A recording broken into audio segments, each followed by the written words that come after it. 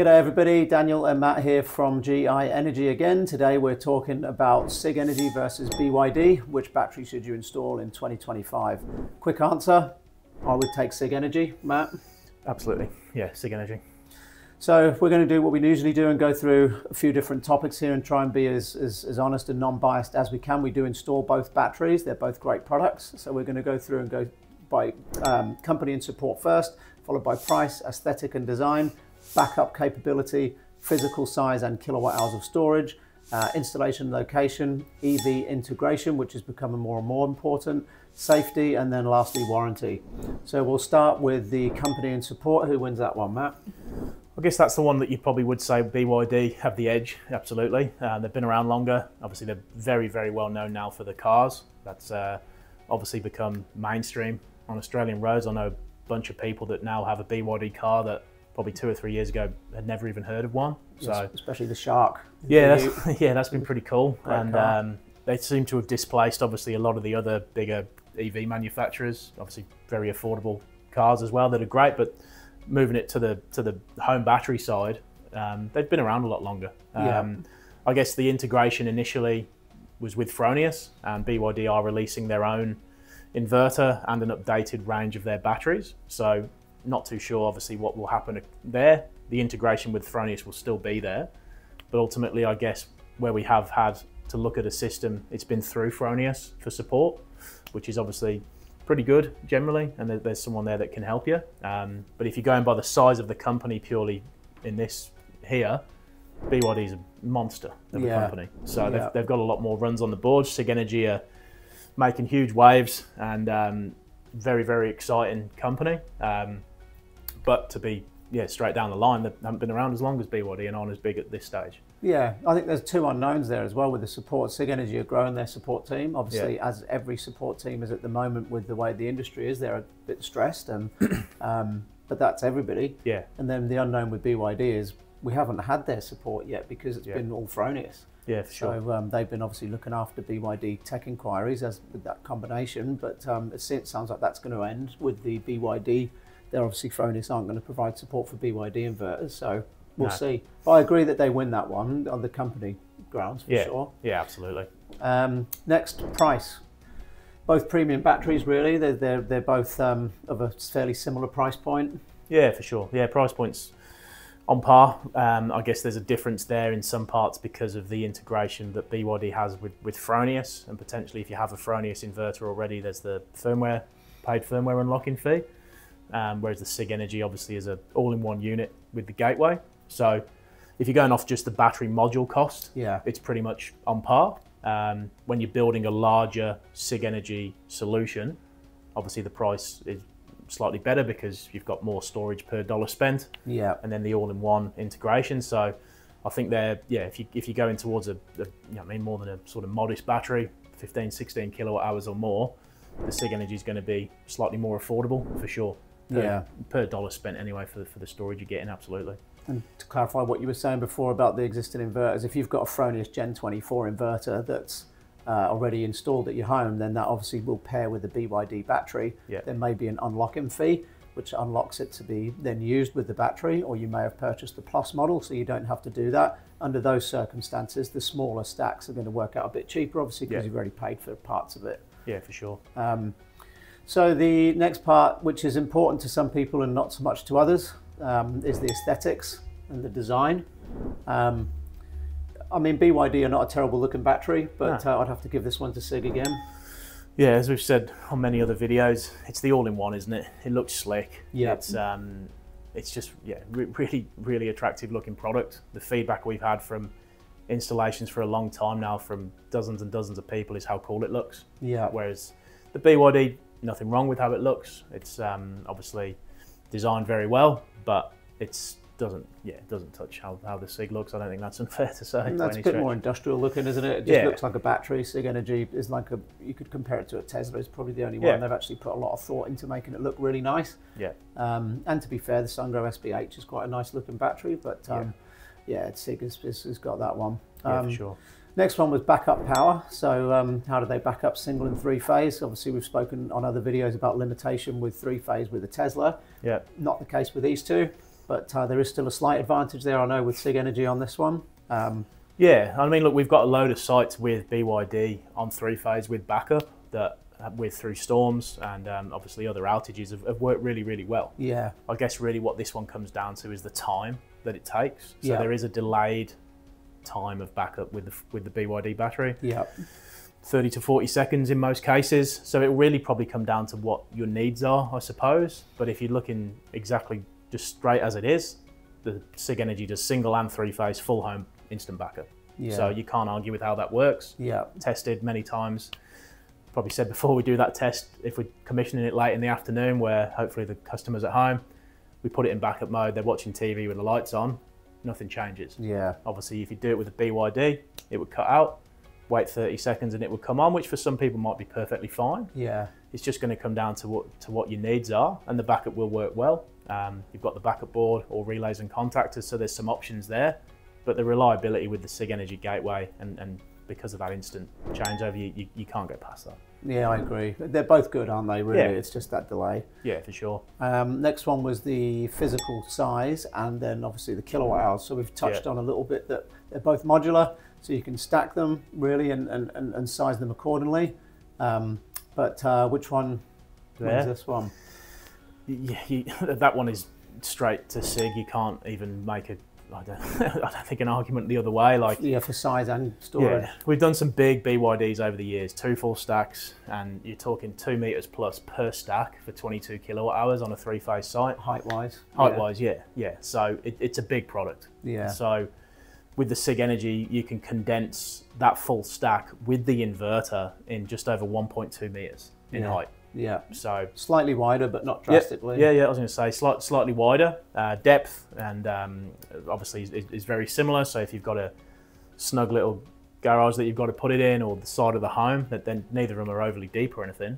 But I think if you're trending towards larger storage, which the industry is at the moment, or the consumer is, sorry, then you've just got to find the space for 2 full stacks, which on a big home might be completely fine. But if you're then potentially saying, look, I can do 48 kilowatt hours with the inverter at about, 1.75 meters. Yeah, about pretty. your height. It's 1.76, I think, right? It's pretty awesome. Yeah. So it's may not necessarily be a problem for some, but ultimately, from the clients that we're speaking to now that are looking towards those bigger solutions, it's absolutely phenomenal that Sigenergy are able to use obviously such a high density battery and get it into such a small space. I wouldn't have wanted 2 stacks in my garage, to be honest, to get to the storage level that you can, obviously up to 48 kilowatt hours with Sig. So it's just such an energy dense battery. I think it beats anyone there. And you can obviously do multiple Sig stacks. You could if you want to. One of our installers has got 96 kilowatt hours. Yeah. So I mean, in a smaller footprint, he's got more than double what the BYD is. There you go. So it's pretty easy there. Yeah. In terms of the install location, both pretty good again. Yep. Obviously some considerations. One has the inverter that's not built into the stack, and one has a gateway. So the Sig's more flexible because you've got the gateway that, where possible, you'll try and attempt to keep it closer to the switchboard, and then from that point you can run the AC and comms as far as it needs to be, obviously using the appropriate size. Yeah. But ultimately, with the Fronius BYD, you can go further away with both from the switchboard initially, I suppose. Yeah. But then you need to keep the inverter and battery within 5 meters if possible. Obviously, that part's DC to DC in there, whereas from the gateway to the Sig is AC with the comms. So it's more just around, I guess, because it's the all-in-one and you've got the gateway, obviously is that sort of hub next to the switchboard, you've probably got more flexibility there. Whereas if you're running, obviously, your Fronius BYD, the whole of the side of the house, it can, and then you need the battery somewhere else, sorry, is what I was getting at there, because of a regulation, because of a window or doors or something else, or if you've got space in your garage. So it'll come down to, obviously, if you've got an existing Fronius Gen 24 in place in a certain location, we've got to try and get the battery pretty close. Whereas the Sig's probably going to offer more flexibility, either AC coupled or as an all-in-one. So yeah, there's a few more options for it. Yeah, for sure. So a bit closer, that one. Yeah, I think so. Yeah, for sure. EV integration. So We've actually been, some of the comments have suggested that the Sigenergy DC charger is a bit of a moot point, which I disagree with. I think when you look at other batteries, they're not offering that. Sigenergy is. So for me, that just means that it's a winner. We're not suggesting you go and buy a Sigenergy DC charger if you don't have an EV. That would be ridiculous. Yes. We would never suggest that. But the fact that you can put one in, if you choose to in the future, has to give it the edge for me. Would you agree with that? Yeah, for sure. Like, so many clients are asking us about that integration, and yeah, as you said there, it's the only one right now on the market that has the DC integration. You can do the AC with either of these options and a bundle of others, which is still pretty awesome that you can have it there. But I think if you're talking about purely keeping your options flexible, it's more just finding the spot for it with the DC charger. We've done a few of them now where obviously if it's in your garage, great, because you've got the cable attached to the unit. But if you potentially doesn't fit in there, or you don't want it in your garage, which some people don't necessarily, and we can find it outside, you've then obviously got to get the cable length there. So in some options where we've initially looked at a DC charger, we have switched to an AC Sig charger sometimes. Fair enough. And with the integration with the BYD, with the Watt Pilot on the Fronius side, pretty awesome, all-in-one ecosystem, which is pretty cool. But again, it's got the option there, just doesn't have the DC option. Yeah, no, a few people have also commented it's expensive. It is. Yeah, that's for sure. It might not be for everybody. You know, if you don't mind that you can't charge your car as quick as physically possible, then you'd never buy one. No. But if you're driving a lot, then it's something to consider for sure. This goes back to the point of some people still use the trickle charger to a power point, or they've increased the power point to 15 amps or something. That might be perfect for your situation where you're with a certain retailer, or you can charge it at a certain time and you do a certain amount of Ks. That's the information we want to try and get to say, okay, how many Ks do you drive? When do you charge?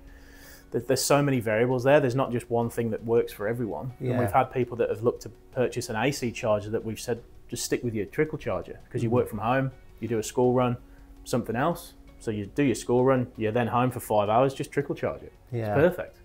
Like that's the ideal situation. You can still save a couple of grand. But for a lot of other clients, they want to get at least an AC charger. Because they want to be able to charge it at certain times. That's what I have to do with mine. The trickle charger wouldn't work for me. Because I can only really charge it at the weekend.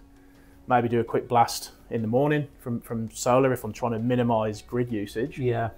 Or then I have to top it up at night, which again isn't necessarily awful, but if I didn't have the AC charger, I'll be doing it every night. And then I'm paying whatever the grid rate is. So it's just about understanding what the needs are of that client. And we're not trying to throw a DC charger on every site, because we're telling a lot of people not to. If you don't have a car, why would you? I don't know. why would you do it? Someone I think assumed that's what we were suggesting. No, not at all. And it could be, you know what I mean, in 5 years' time when it's mainstream, the price adjusts, or it's superseded with a different option, or the cars change completely. There's so many variables there. We just want to, if you have that car right now, and this is the need that you have, great, it'll work. But if you don't, let's talk about some other options. I think the point really is, we're trying to say which is better for EV integration. It has to be Sigenergy, because they are the only one that give you the option to have that faster charging capability. Absolutely. And if BYD make one, or another manufacturer make one, then they're in the mix to do that too, and we'd update the information. Safety. Obviously both great batteries. Again, we install a lot of either or both of them, both very safe. Is there a winner there?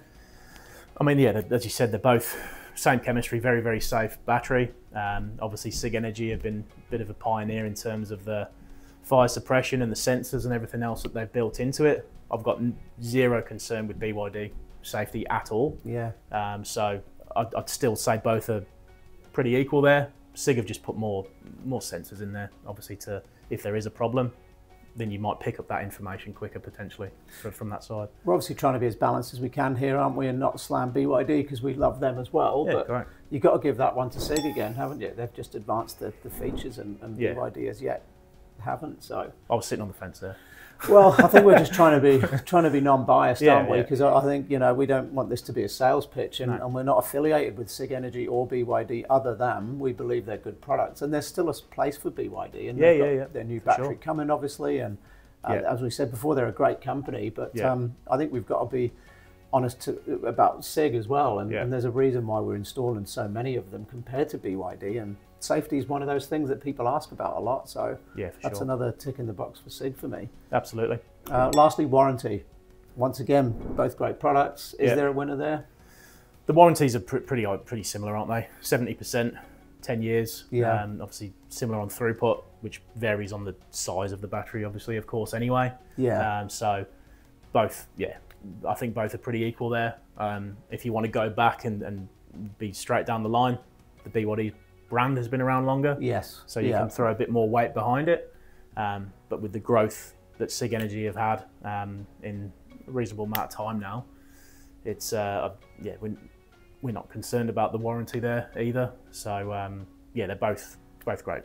Both great. You could give that one to BYD, I think, just purely because they've been around a lot longer, as you say. So the likelihood of one of them not being around to service your warranty falls closer to Sig than it does BYD. But as you say, we're not worried about that. We're pretty happy installing lots of them, and it's our liability, obviously. So absolutely, both great products, both great warranties. If you want more info, get in touch. I think we've covered everything off there. Yeah, I think that's pretty solid. Sweet, thank you. Thanks.